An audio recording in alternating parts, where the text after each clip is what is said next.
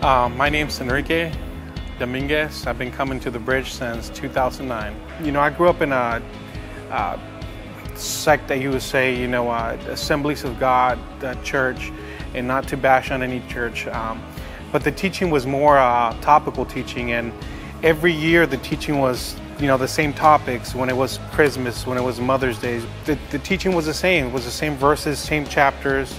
It wasn't so in depth. So when I started coming to the bridge, even though I attended a seminary, I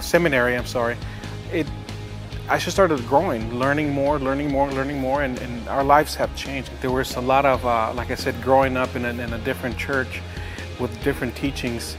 My mentality had always been, works. This is what you have to do to get saved. This is what you have to live to be saved. And I never knew exactly what salvation was, that it was by grace. It had nothing to do with my actions and what I could do. So I kind of lived a frustrated life when I was in church. And then learning the true gospel, the true message of Christ, it changed me drastically. It's just put me on a different path than where I was in. And that to me has been the greatest